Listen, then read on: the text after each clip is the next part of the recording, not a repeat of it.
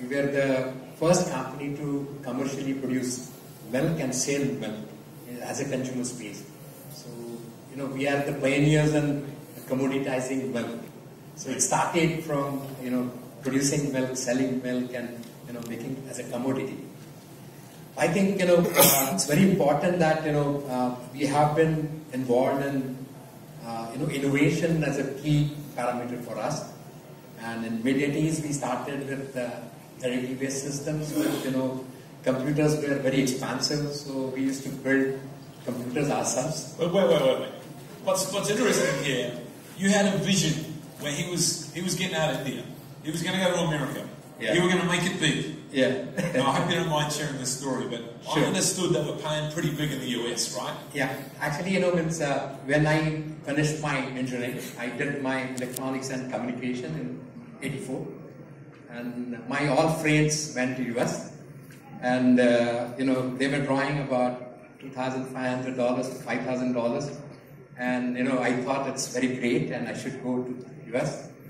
Then one fine day, I went to my dad and told him that my friends are getting $2,500, $5,000, and he told me that I'll give you $10,000. Be with us. And he deceived me. But I don't feel he deceived me, because he wants me to be there as a technology where he wants to experiment with the things. And he was not from a technology background. He was not from the technology background. So this is the tipping point in this family. So granddad, God rest his soul, he's not with us anymore. Yeah. Your father is still alive. Yeah. He still sits in the board meetings. Yeah, and still grieves us. On the finance. You get the same grief that I get from my boss, which is quota. Yeah. So he always tells me that, why you want to spend on this white elephant? You want virtualization, you want technology, and is there really going to benefit us? So I said that this is a white elephant. We want to not walk, but we want to make him dance.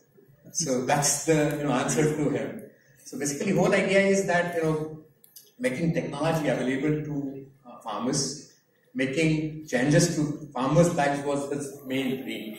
And because our industry is 24/7, 365 days, cows will give you milk every day, we need to process it every day, we need to feed consumers every day. In fact, we have a system called Vehicle Tracking Systems, VTS, which runs, in fact, on VMware Cloud. And we do about, every day, we do about 20,000 kilometers a day. Really? Yeah, to get the milk to consumers. Wow. And all that is powered by the cloud.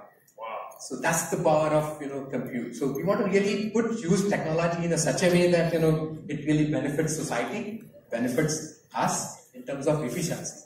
So you talked about the adoption of technology and the impact that it would have, because cows will continue to produce milk.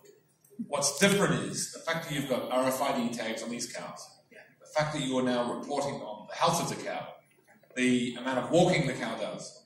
You can now get to a point where you're predicting the milk output of the cow. In fact, what we have done is in mid-96 was to have first farm, computerized farm, which was fed by computers, bred by computers, and milked by computers. So all aspect of, feeding, breeding, and management were done by computers. So we started with that. And what really transpired us to, what compute we had, can we give it back to our farmers? So the whole story of cows to cloud born out of that. Cows to cloud. So what's really, it's not only, Dockers in the cloud and Azure in the cloud. So we want to make, cows in the cloud. And that really helps to our farmers.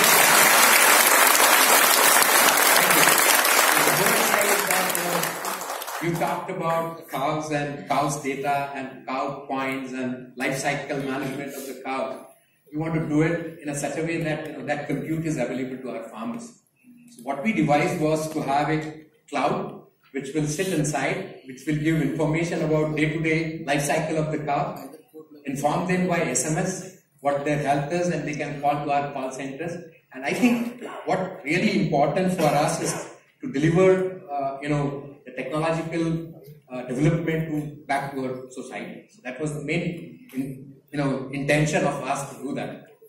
So I do not want to miss this point, because I took this for granted.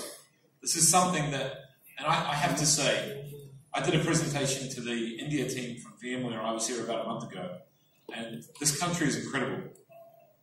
The change that you're going through, the leaders that you have, yeah, you should be incredibly proud. You know, I live in Singapore now, and you all know Singapore is a country that's gone through an enormous transformation.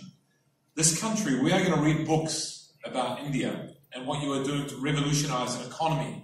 I should be incredibly, incredibly proud. Now, one of the things that I didn't realize until you and I sat down and spoke was, and your partner, we spoke about it as well, the fact that not only are we creating an economic story which is incredibly profound, we're also taking farmers who have cows that are producing a certain amount of milk and making that more efficient.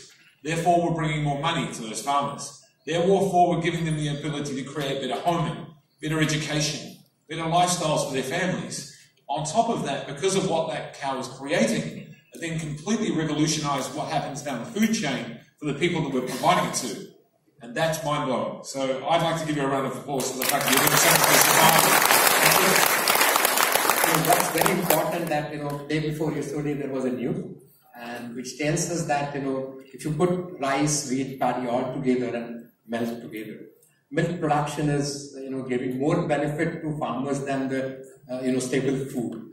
So it's very important sector for us in India. And in terms of productivity enhancement, you will not believe all that cows to cloud story is to improve the productivity of the animals, reduces the carbon footprint of, animals, because they produce a lot of methane, and to mitigate the methane production, you have to reduce the number of cows. How we can do it? If you have a typical US cow will give you 12,000 liters in the lactation, and Indian typical cow gives you about 2,000 max. So with this technology, what we have done is, we have created kind of matrimonial site for cows in the cloud. So what we really do is there, we can have, we started our own start. So we produce the best genetics because, genetics is something like, if you have that genetics, you will get the milk. So if you have a better genetics, you will get more milk. So what we are trying to do here is, by selecting genetics of the cow and of the offspring. So we can pre-decide, we have a mating program which will, decide which genetics you should give it to the cow. So it will produce more milk in the offspring. So all that is happening through the cloud platform. So I think, so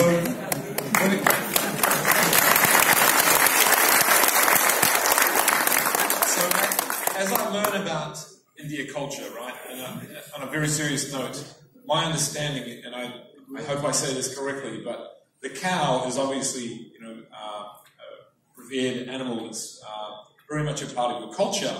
And in fact, I've learned that the cow in a family is very much respected the same way that a mother is, yes, because of the way it produces, the love and affection and warmth that it has. So in essence, another aspect to this, when you're talking about what you're doing genetically, you're actually enhancing the fact that we can have not just more productive cows, but we can be smarter about the production of cows as they are born. Yeah. And you talked about males versus females. Did you want to touch on that? Yeah, sure. But basically this industry is what we call ATM, automatic teller machine. Because you feed fodder to a cow today, and next day you get milk. So it's a very nascent money what farmer pays. So it's very important, paramount importance for us to have good breeding of the cows. So they will have better progeny. They will produce more. They will reduce the carbon footprint, increase income to the farmers. But at the same time, with the social issue that we cannot kill the calf. So we are putting up a new revolutionized technology which will produce only female cows.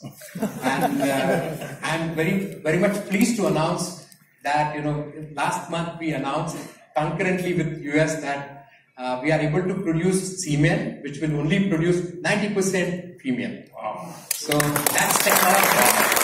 What available 12 hours before of US. I think we won there because of the time. So they are behind 12 hours to us. So you beat the US. We beat the US. All right, fantastic. So the last point which I'd like to just cover off, which is a really important one for any business, but as I think about the intellectual property, and you've been very, very open with us around a lot of your initiatives, so thank you for that. Yeah. But when it comes to securing your data, your IP, you've got farmers that have a lot of content, I'm sure they're supplying and providing you. You also have providers at the other end of the sales cycle, or the production cycle, where you've got, you touched on it when we talked about production factories, we've got drivers, we've got all these different parts of the industry that are impacted. How do you secure the environment? Actually, we started with GSX days, we moved to ESX days, and now we moved to NSX days. Nice. So what we have really done is once you have a complete environment, you put locks on the outside doors, which are very big, but you are hollow inside. So what we decided was that to have information which is available to people, which is available to our consumers, that we should protect well. So we put NSX as a internal locks on every stage. So in fact, one of the, I think Kokil is here, I asked him that, can we have a firewall per virtual machine with the NSX? And answer was yes. Of course. So that's inspired us to use, technology in such a way that, it really helps to scale, to grow. It's very important that, having technology for the sake of peer pressure is not good. Yeah. It's very important, which delivers something to the society back is very important from our perspective. Amazing. Amazing. A round of applause, please. One question though, you talked a lot about methane control before, right? Yeah. So I have a 5-year-old son that has a methane problem. Should I use an RFID tag for him? So actually, the whole idea is that, in terms of feeding management, we give them practices, we analyze their bloods, we analyze their health performance, and all that data comes into our cloud. And I think probably we are trying to have some kind of BI techniques, business intelligence techniques, or data mining to tell the farmers that, these are the best ways or best farmers practices which can be happening. So we are trying to evolve, and, it's a journey. So it's not... It is a journey. It's not, one-day job. Look, and maybe you could talk a little bit about, before I ask you to head off the stage, we're, as I said earlier on, building strategic relationships with our customers. We've come a long, long way as an organisation. We're excited about what we're doing with Dell. We know you've got a great relationship with Cumulus, with the work you're doing with them, with their open source switches. The Dell family is enormous. It extends a lot beyond what we're just doing with VMware.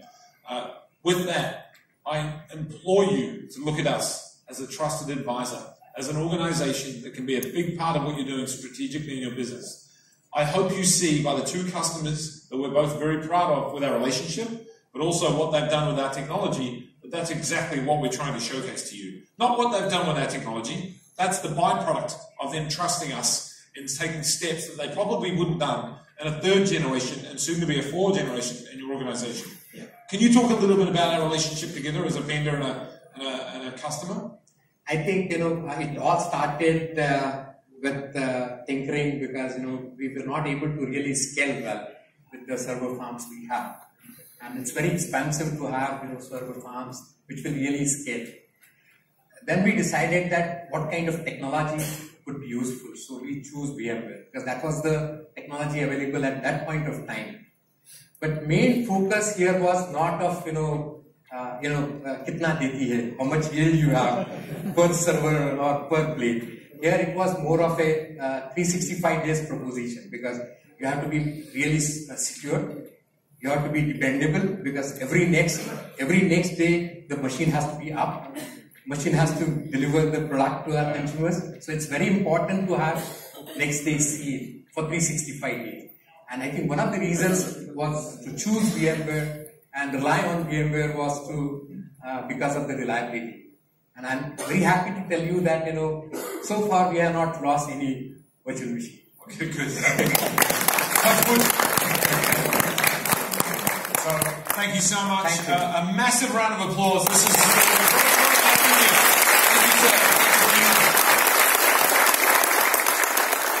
amazing story. So it's now my pleasure.